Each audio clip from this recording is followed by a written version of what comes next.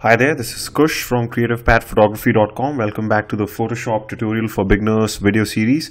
We are on part 5 right now. So in this video we'll be looking at a tool or a function which is absolutely one of my favorites. It's called as the content aware tool, a very powerful tool to remove distractions or even to transform your shot. So this tool is actually not so let me just open the image first. So we'll be looking at 3 images in this video.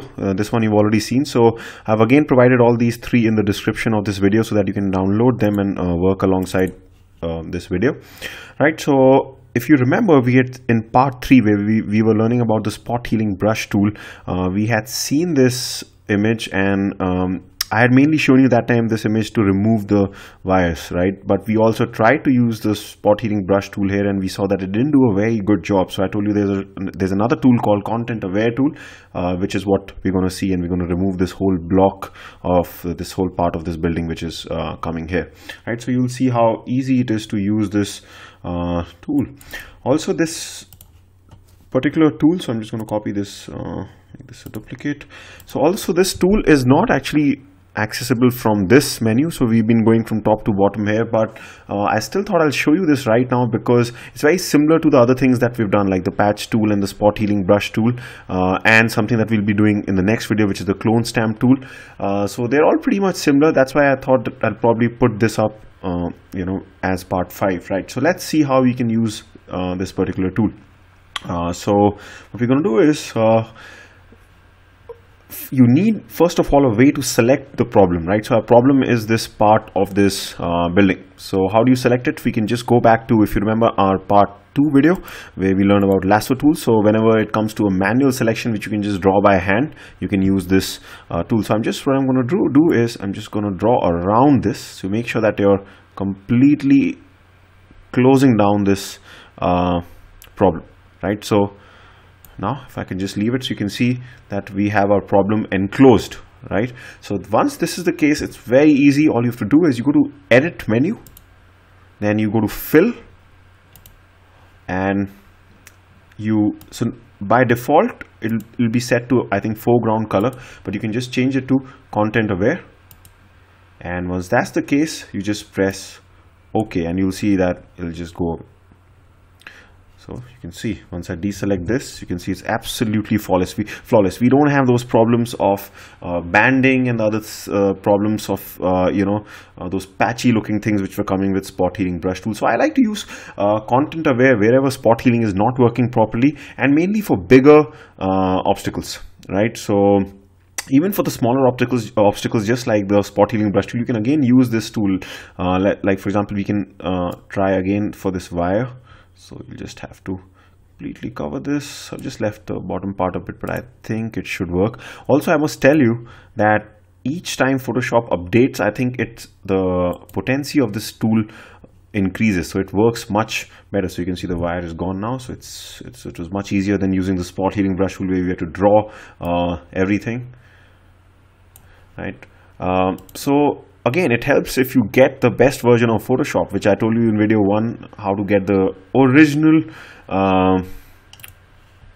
Creative Cloud CC Photoshop. So I always recommend that because all these tools are going to work much better. There's no doubt in the latest versions of Photoshop, right? So once you're well acquainted with whatever you're doing, I do suggest that you get your hands on it, even if it's paid.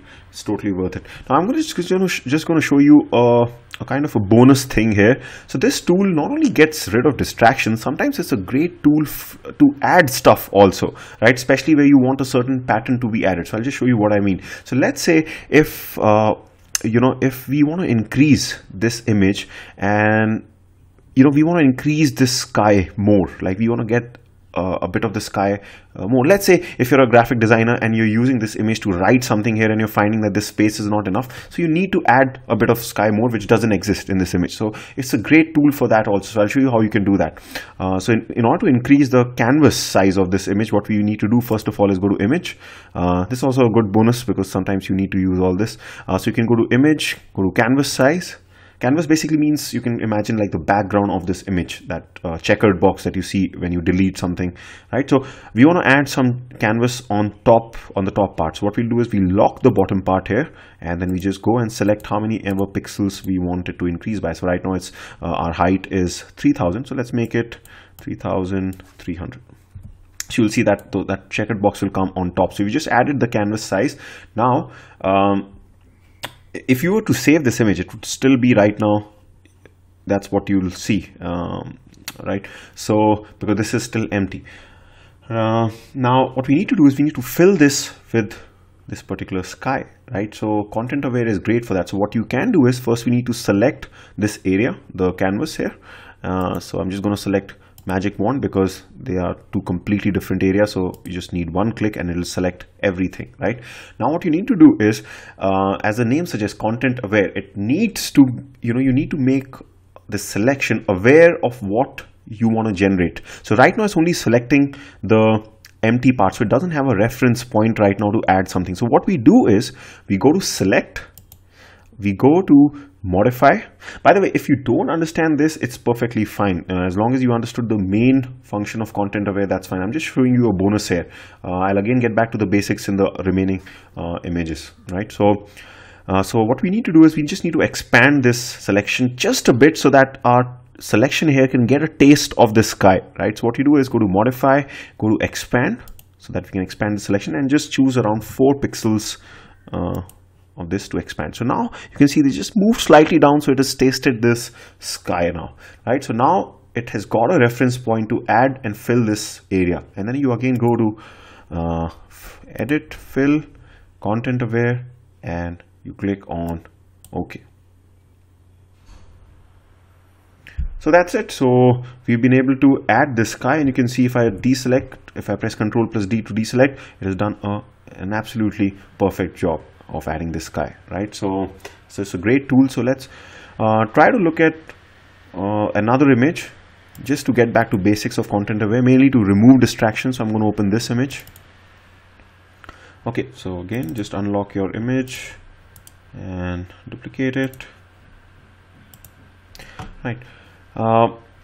Now let's say we got this image here. I'm just going to go to view and click on fit to screen, and now we have to basically get rid of these 2 poles. So I just don't like them in this image here, so so that our sky is relatively free.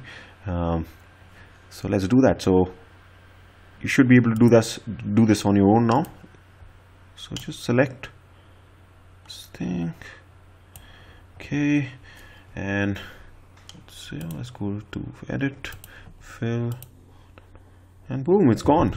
So let's do it for this, and just for fun, we're also going to remove the whole tower, the sky tower.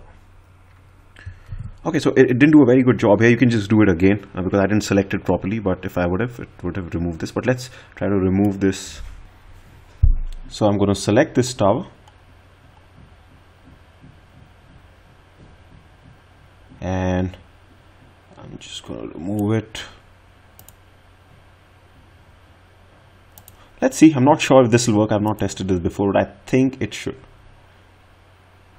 Okay, fine. So maybe not the best job because it kind of made its own pattern of clouds here. It had to replace it, right? So of course it's not going to do a perfect job, but if you actually look at it, if you show it to someone who's not seen this image, I think it looks pretty good, right? So you can see how powerful this tool is. Right, let's look at one more image. Let's probably look at this. Just go fit this to screen. Okay, just unlock this, click on duplicate layer. So now we're going to work on this. So let's just quickly remove something here, probably let's say this stone.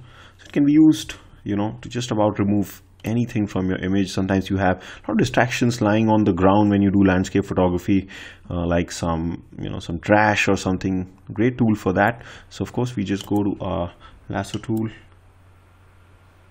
Of course, this can be done by the spot healing brush tool too. So as I said, some things can be done by either, but sometimes they don't work with one tool, so you can do it with another one. So Let's just click on content aware and you can see it's completely gone. So you can try it for this. Let's say if you don't like this here, or maybe something that comes, you know, maybe if I don't like these birds,